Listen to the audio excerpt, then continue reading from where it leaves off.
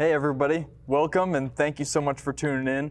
We're coming from you here at the GAA Classic Car Auction in Greensboro, North Carolina. My name's Chris Celerocha with Hagerty. We're very fortunate and honored to be able to have such a strong partnership with GAA Classic Cars. We've been a longtime supporter and partner of the auction ever since its inception about 10 years ago. For those of you that aren't aware, Hagerty is one of the leading classic car insurers for all of these collectible cars that go across the auction block. We specialize in anything collectible when it comes to cars. But I'm here with Johnny Ransom with GAA Classic Cars. Johnny, thanks so much for having us here. Thank you for inviting us. Absolutely, absolutely. In July, the GAA Classic Cars has a really important auction that's coming up July 21st through 24th, correct? 23rd. 23rd. Yeah. Gotcha. And they're going to be having quite a few cars go across the auction block. How many do you guys plan to auction off? 650. Wow. Wow. Quite a few. Yes, sir. Now, tell me a little bit about the auction, where you guys got started and how long you've been around. Yeah, we're celebrating our 10th anniversary, and we've been doing it since 2012. And we have grown leaps and bounds, and we started out, I can remember, with just this building and the annex that we had, and we started out with 350 cars, and I thought it was just like the world was going to come to an end with just 350 cars, and now we have grown to 650 cars, and the quality of our cars are just unbelievable. Unbelievable. Our quality is just went out the roof, and we've been very fortunate. That's awesome. And now, are you just marketing to the North Carolina area, or are there people coming from all over the country? All over the United States, and we do internet bidding, and also we do phone bidding, of course, and through proxy bids, our internet bidders. But we've sold for all the way to Australia, Germany, Belgium. Just wouldn't believe the people that we have come in contact with over the telephone and on the internet that's purchased cars. So we have grown tremendously. That's amazing.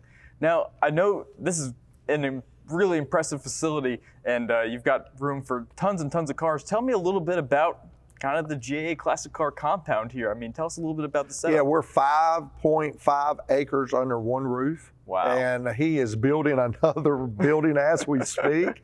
And Mr. Green's always had a vision of if you're not expanding, you're dead in the water. Mm-hmm. And he's always expanded. That was part of his business motto. I worked for GAA for 25 years. Mm-hmm. And he's never stopped building. He's always expanded through good times and bad times.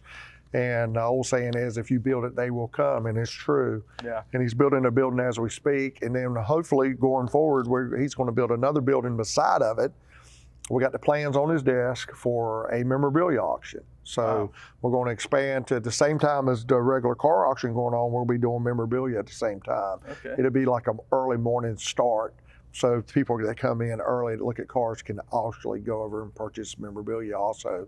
Have you found the demands there for absolutely, just as much as they are in cars. Wow. Most of these car guys have man caves, mm-hmm. and even their garages, they like memorabilia in it. Yeah. So, I mean, it goes hand in hand with these cars. And it's funny you say that. For those of you that don't know, we can actually insure that automobilia on our policy as well. So if you have a vehicle that's insured by Hagerty, you can also endorse the automobilia and that memorabilia that's in your garage along with your car. And as you know, some of these signs and gas pumps and everything, they're worth quite a bit, aren't they? Oh, absolutely. They get into the $100,000 mark real quick. Really? Absolutely. Some of the gas pumps and signs, the authentic signs. And like I said, it's amazing how much those go for. Right. Now, speaking about the auction block, what's the most expensive car that you've ever had go across the block here at GAA? We sold a 2017 GT, and it done a little bit over $1 million. So. Wow. Now, in total, do you know what the expected sale count would be for this upcoming July auction? No, I don't know the total. I mean, you know, we through the pandemic, we've been very fortunate. We had our facility.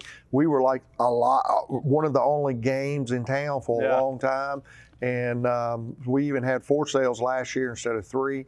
We had a collection to throw in there also. So anybody's got collections that's wanting to downsize their collections, we'll love to have a chance to be able to bid on it also. Yeah.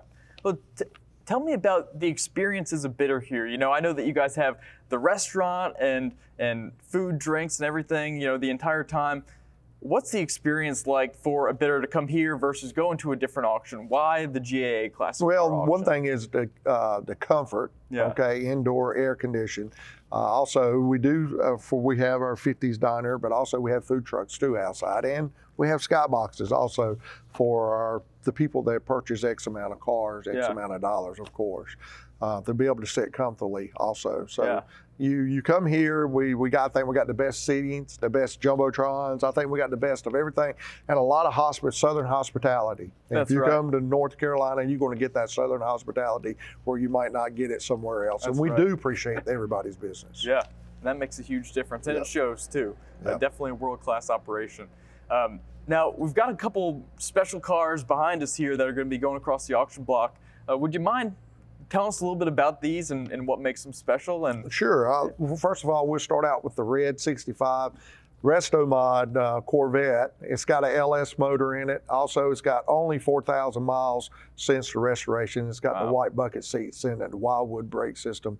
Also, it's got the top of the line digital dash and so forth in it too. So it's got the tubular front end suspension in it too, the tubular frame that was put on there. It's very nice, and that's, you know, the new modern millennials really don't want the carburetor cars and so forth. They love the LS motors. You can drive this car from here to California with comfort, not worrying about it breaking down. That's for sure. And you can go into a parts store and get any part you need for it too, right? Absolutely. That's the newest rising demand in the collector car business, is the resto mods with the LS motors. So you've seen a lot of those come across that have swapped newer engines and all that? Yeah, that's what everybody's looking for. They want to go, and if you follow collector cars, you can see the prices and see how much they have really skyrocketed too, because such a big demand. So you don't see the values decreasing when these resto mods are swapped. They're actually going up because of the demand? Absolutely. Wow. It's easier maintenance too. That's right. So, and also behind me here, we got a 55 Chevrolet Bel Air black with the red guts inside of it, and it also has a LS motor in it also. Does it really? Yes, it does, and the Wildwood brake system too. So this is what everyone's looking for now. They really like the look of them. They really like the easiness and the maintenance-free gizmos that goes along with it also. And all the creature comforts. I'm sure it's got AC too, doesn't it? Absolutely. Absolutely. Power steering, power brakes. And gas mileage. And gas mileage. I don't know. Them LSs, they go pretty, when you get in there, you want to put your foot to the floor on that, you ain't going to get much of a gas mileage. That's beautiful. Now, do you happen to know where this vehicle was restored? Or this was restored in North Carolina. This old guy's out of Forest City, North Carolina. He'd usually do one car a year. Wow. And he has a great name about what he's been doing for years and years. And he just retired, unfortunately, and this is the latest one he's done. Wow. So we were fortunate to be able to get this. Now, are these all North Carolina native cars? Yes, they are. Awesome. All 3 of them.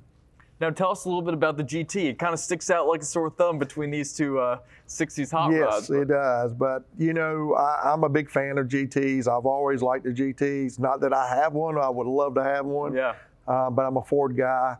The GTs, this one is the yellow, and a lot of people don't realize it's a lease production they made. Really? So that's what makes this so much more desirable is the yellows. You got your blues, your blacks, your whites, and the white and blue Shelby colors also. But everybody seeks this out here. It's got all 4 options. It's got a little bit over 4,000 miles. Wow. And we're really excited to be able to have this. Is a previous customer that came back to us that had enough of faith in us to get it sold for him. Wow. So. 6-speed manual, supercharged, 5.4? That's correct. How much horsepower do you know? I do not know how much horsepower, but I do know, I can tell you one thing, it goes fast. It goes plenty fast, Plenty fast.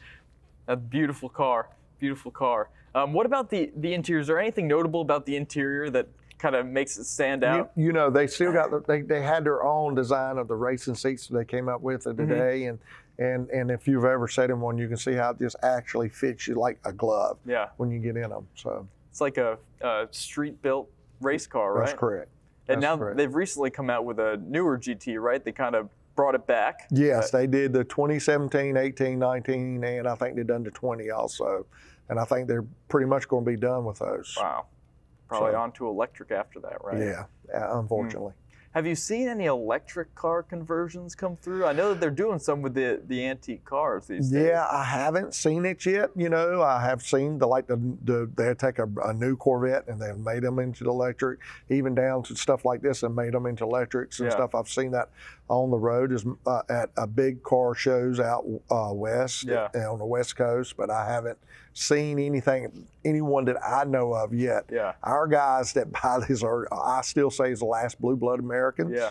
And they believe they like that sound. And they like that horsepower. They like the look, and I know it's coming, and I know there ain't much you can do about it. But it's going to be a while for this stuff stops. And I think the GAA Classic Car Auction is a true testament to the fact that these aren't going away, and the demand is still there. Absolutely. Doesn't matter what age you are. There's people my age that are just craving to have the sound of a rumbling V8 and an old classic in their garage. Well, that shows you the history of our automobile manufacturing in the U.S. and how strong it has and how the love for it has always been there. That's right. And we're excited to be a part of it here. Absolutely, and we're really honored to be a part of it as well, you know, as we go through this journey. Johnny, I think that's it for me. Thanks so much for having us here, and we really appreciate you letting us feature some of these cars and talk a little bit about the auction.